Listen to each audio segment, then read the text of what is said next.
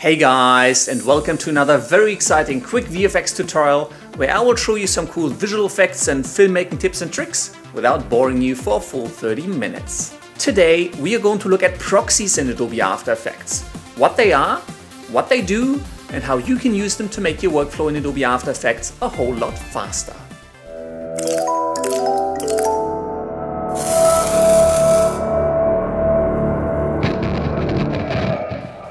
Now, you may have noticed that Adobe After Effects is not the fastest program to work in.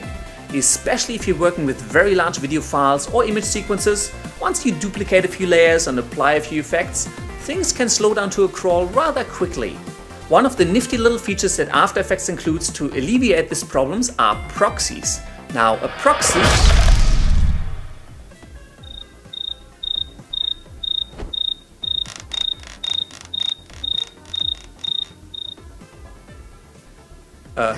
A proxy is simply a placeholder that stands in place for a very large source file. Now, since the proxy is generally a lot smaller than the file it represents, the workflow in After Effects is sped up simply because the program has less processing to do. Once you have finished setting up your composition and all of your visual effects, you can simply disable the proxy. After Effects will revert to using the original very large video file or image sequence, and you can perform your final export. Sounds pretty easy, right? That's because it is, and therefore this is going to be a pretty basic tutorial. However, I will assume that you have watched my full 8-part beginner tutorial series before jumping into this one. But now, before talking your ears off, let's jump right into the tutorial. Here we are in Adobe After Effects, and I already have a small composition set up. In this composition, I have a small clip that I filmed with my GoPro camera out of an airplane window just as I was leaving for a holiday. The file itself, if I go to the project window, is actually 2.1 gigabytes in size, which is fairly significant. And as I scrub through the composition, now it's not too bad, but you can definitely see the lag. If I enable some artistic color grading effects and highlights that I've added into the shot and then scrub through the composition, it definitely takes quite a bit longer to render every single frame. The fact that the file is 2.1 gigabytes in size, even though it is actually just 1080p video, it's not even 4K, doesn't really help the situation much. Fortunately, it is pretty easy to replace this huge video file with a comparatively small proxy file to stand in its place. This will then free up some of Adobe After Effects processing time and simply make working with the file a little bit quicker. In order to create a proxy, simply right-click on the file in your project panel and then go to Create Proxy. Now, you can either create a still image to stand in place for the file that you're replacing, or, well, in this case, it makes more sense to create a small movie to be the proxy. Let's click on Movie, and you will notice that After Effects automatically adds the rendering out of the proxy into the render queue. The render settings are currently set to draft. Let's open this one up. And the footage is 1080p. It is going to be rendered out at half resolution, which is 960 by 540. Now, actually, I think I'm going to lower that down to a third because I don't mind if this proxy is quite small, because the main work I want to do is just some color grading on it and I don't need to see all of the detail. And hit OK. Next, let's click on the output module. It is currently set to AVI. Let's change the format over to QuickTime. And in the format options, I actually like to lower this down to about 80% for my proxies. Hit OK. Also, because I'm just going to do some color grading and I plan to do the final export from Premiere Pro, I don't need to render audio for my proxy, so let's disable the audio output. Hit OK. Finally, let's select where we want to render out the file to. Personally, I always like to create a separate proxies folder that will contain all of my proxies. Let's hit save and let's render out the proxy. Bam! And After Effects has rendered out your proxy.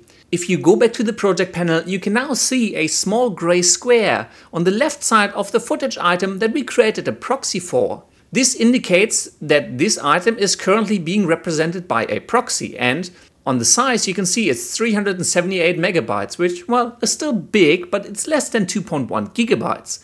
In order to disable the proxy, this is actually a checkbox, so you can just uncheck that, and After Effects will revert back to the original full file, which is 2.1 gigabytes. But for now, let's enable this because we want to work with the proxy for now. Let's return to my composition and let's scrub through it. Now, it's still not 100% smooth, but that is also because the grading effects that I use are pretty processing intensive. Also, be aware that right now we're previewing this at half resolution. However, we rendered this proxy out at a third resolution, so we're kind of showing pixels that aren't really in the proxy. So you can actually lower this to a third as well to match up with the quality of the proxy. And again, this will speed it up just a little bit more. So this just makes working within your composition a whole lot faster. Obviously, keep in mind that the proxy that we're working with is a lot lower resolution than our original footage, which is kind of the point. However, it also means that if we zoom in here, and let's set this to full resolution, you can see that this footage is kind of blurry and pixelated. If we disable the proxy for a second, you can suddenly see all of the detail again. With the proxy enabled, obviously this is pretty low resolution, so don't use your proxy for rotoscoping or detailed masking or even tracking, because once you enable your original footage, it's just not going to align very well. However, while you're working on the effects for the overall composition, obviously it's going to be much faster working with the proxy enabled. Once you're done with all of the work in Adobe After Effects, you obviously want to disable the proxy again before you render out your final video. If you no longer need the proxy on any of your files, you can actually get rid of this proxy simply by right-clicking on the item in your project panel and saying Set Proxy to None. This will unlink the proxy from this footage item, and you can see the gray square is gone, so this is no longer linked to a proxy.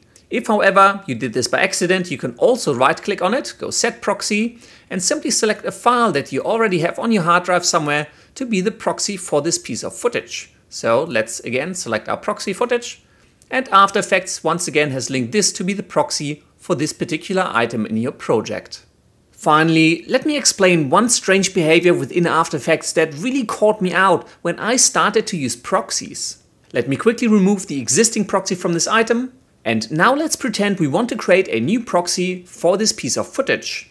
As before, we will right-click on the footage item and select Create Proxy Movie. Notice that After Effects actually created a new composition, and if we dig into this, it just contains the footage item that we want to create the proxy for. Now, I'm not 100% sure why After Effects needs to do this, and I've been trying to find the answer online. And if someone out there knows the answer, please leave it down in the comments below. I'm always excited to learn new things. Now, if we go back to the render queue, you will notice that After Effects, as before, has already popped an item into the render queue to render out the proxy. Now, in the earlier example, we actually went into the output module and changed the format of the proxy here. Notice that the post-render action in these options is set to Set Proxy. This is how After Effects knows to assign this item once it's rendered out as a proxy to our original piece of footage. Let's exit the output module, and here's the one thing that really tripped me up. Because I do rendering in After Effects so often, I've got some output modules predefined and set up, like PNG RGB, QuickTime H.264, or QuickTime PNG with an alpha channel. So if I now pick QuickTime H.264 and go into the output module, you will notice that the post-render action has been set to none because the output module that I predefined didn't define a post-render action. So you need to make sure that you change this post-render action over to Set Proxy to tell After Effects, once you're done rendering this item, assign it as a proxy. Let's hit OK, and let's make sure we save this in our Proxies folder, and let's render out this proxy. And done. Now, you may notice that After Effects has actually created a proxy and it's assigned it, but it has not assigned the proxy to the actual footage item that we tried to create the proxy for. Instead, it has assigned the proxy to the new composition that it created. I'm pretty sure this is a bug in After Effects. Fortunately, it's really easy to fix as well. Simply right-click the composition and say Set Proxy to None. Then right-click your footage, go to Set Proxy, File, and then simply locate the proxy that you rendered out. And you're good to go. The proxy is now properly assigned to your footage item, and hopefully your workflow in Adobe After Effects will be a little bit faster. And that's all there is to it. I really hope you enjoyed this tutorial, and as always, if you do have any comments, questions or suggestions, just leave them down in the section below. If you did enjoy this video, I would certainly greatly appreciate it if you could give it a thumbs up, favorite it and share it with the world. And if you do want to see more cool filmmaking and visual effects tutorials, don't forget to go to youtube.com/surface studio and subscribe. Thank you very much for watching, and until next time, I will see you later.